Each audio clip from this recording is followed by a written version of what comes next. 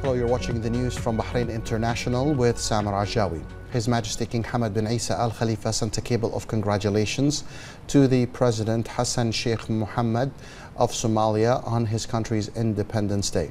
His Majesty the King wished President Mohammed abundant good health and happiness, as well as further security, stability and prosperity to the brotherly Somali people.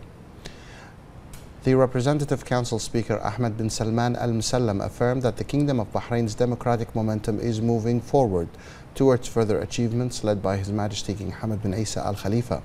The Speaker highlighted the synergy between sincere national will and wide political and legislative participation, based on the principles and outcome enshrined in the National Action Charter and the Constitution of the Kingdom of Bahrain. He praised the support of His Royal Highness the Crown Prince and Prime Minister Prince Salman bin Hamad Al Khalifa, as well as the efforts to achieve the royal visions and keenness on constructive cooperation between legislative and executive branches of the government. The Speaker made the statement as the Kingdom of Bahrain joins the other nations in marking the International Day of Parliamentarism, annually observed on June the 30th. Al-Musallam highlighted Bahrain's steady democratic progress, which earned the kingdom international recognition and praise as a model for parliamentary work. He noted Bahrain's success in hosting the 146th Assembly of the Inter-Parliamentary Union and the meeting of the Committee on Economic Affairs and Sustainable Development of the Asian Parliamentary Assembly, which represented regional and international vote of confidence. He pinned hopes on parliamentary diplomacy to contribute to promoting the values and principles of tolerance and peaceful coexistence, supporting popular participation in legislative institutions, and opening broader horizons of cooperation in development fields, especially economic and investment.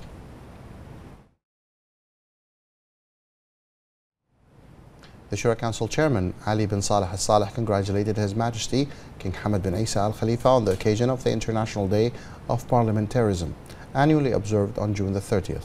Al Saleh stressed Bahrain's landmark achievements in the prosperous era of His Majesty the King, highlighting royal support to the legislative branch of the government since the inception of the democratic process, which paved the way for the establishment of a modern constitutional monarchy in the Kingdom of Bahrain. The Shura Chairman also congratulated His Royal Highness the Crown Prince and Prime Minister Prince Salman bin Hamad Al Khalifa, hailing Bahrain's remarkable achievements in light of the development strides led by His Majesty the King.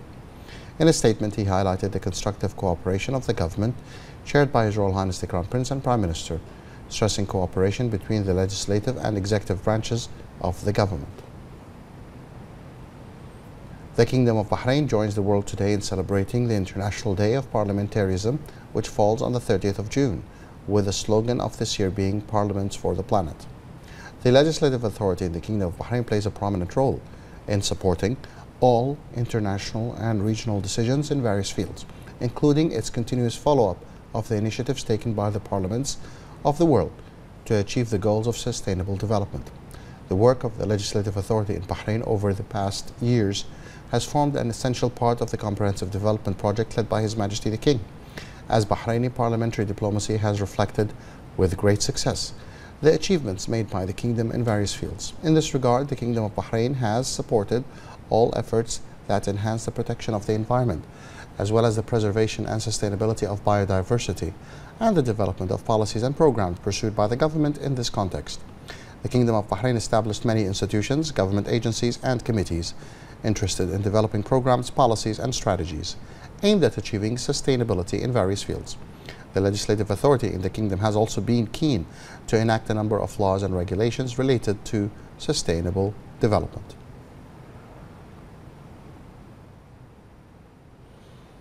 Bahrain's 2-month ban on outdoor work during the afternoon will begin on Saturday the 1st of July.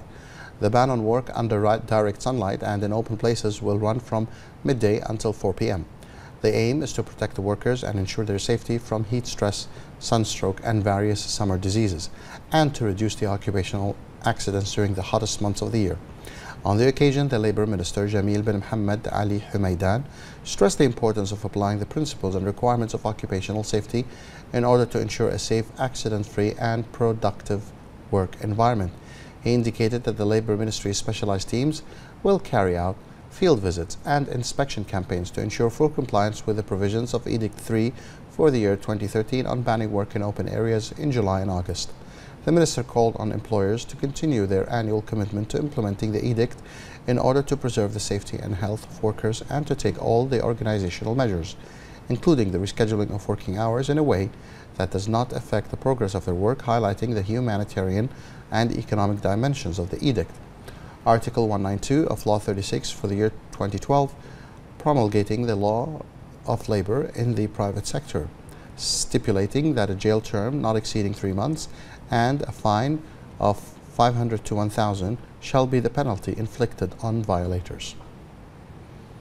The Ministry of Municipalities Affairs and Agriculture has announced the launch of the first edition of the Almond Festival from the 8th to the 15th of July, held at the Farmers Market in the Budaya Botanical Garden. The Almond Festival is similar to the Farmers Market and targets citizens, residents, and GCC countries visitors. The first Almond Festival will be a platform to support the Bahraini workers in marketing their produce, in addition to introducing the almond tree as part of a heritage, encouraging agricultural activities and raising the awareness on the importance of agriculture and the need to preserve Bahraini fruits. The first Almond Festival witnesses the participation of 15 farmers, 3 projects and productive families. It will continue for 2 weeks and shall witness various activities that will include displaying almond seedlings, displaying almond varieties, and planting 1,000 almond seedlings by the ministry. وَإِذَا سَأَلَكَ عِبَادِي عَنِّي فَإِنِّي قَرِيبٌ.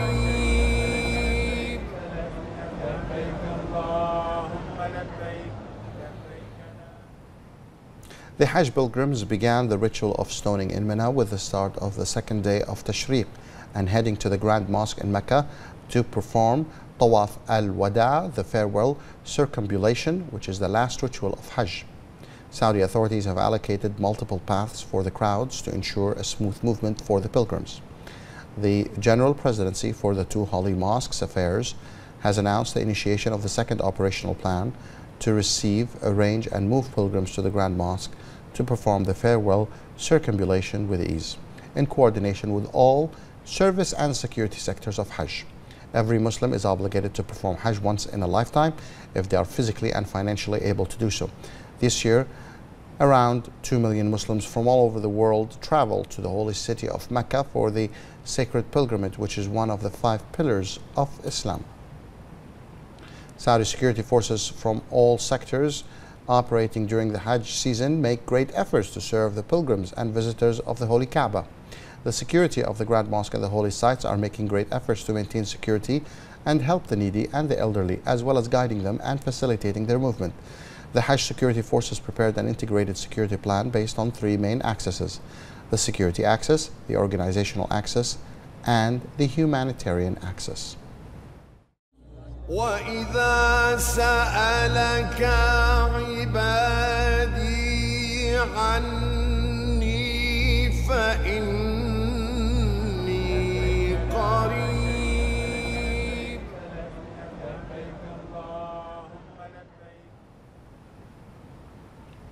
The rulers of the United Arab Emirates have pardoned more than 2,000 prisoners ahead of Eid al-Adha. The UAE President, His Highness Sheikh Mohammed bin Zayed Al Nahyan, ordered the release of almost 1,000 prisoners ahead of the holy celebration. The President's pardon aligns with the UAE's humanitarian initiatives based on the values of forgiveness and tolerance. The ruler of Dubai, His Highness Sheikh Mohammed bin Rashid Al Maktoum, released 650 prisoners of different nationalities from Dubai's prisons. Sheikh Mohammed's order comes as part of his keenness to bring happiness to the families of the prisoners and give them an opportunity to start a new life. The rulers of Fujairah, Ras Al Khaimah, Ajman, and Al Qaywin also ordered similar pardons. The King Salman Humanitarian Aid and Relief Center, KS Relief, continued to distribute sacrificial meat to the poor across Yemen, Somalia, and Sudan on the occasion of Eid al-Adha. In Yemen, the center distributed 291 carcasses in Hadramaut Governorate and 200 in Ma'rib Governorate.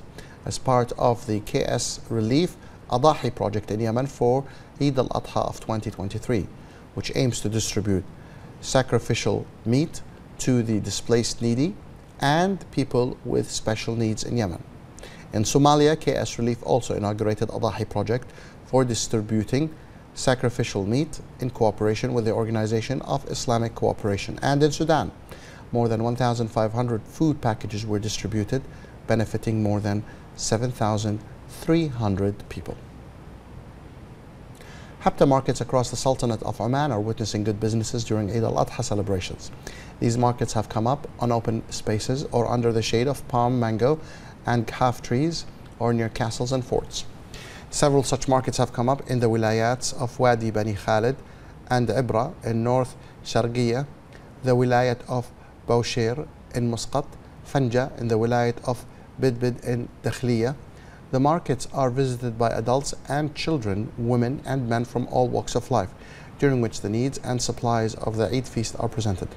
Buying and selling in its traditional ways give these markets a uniqueness in contrast. Happy children constitute another feature as they roam with their families among toys, sweets and food items. The Eid celebrations continue in various governorates according to a schedule that provides more opportunity for sellers and buyers to achieve their goals from this market.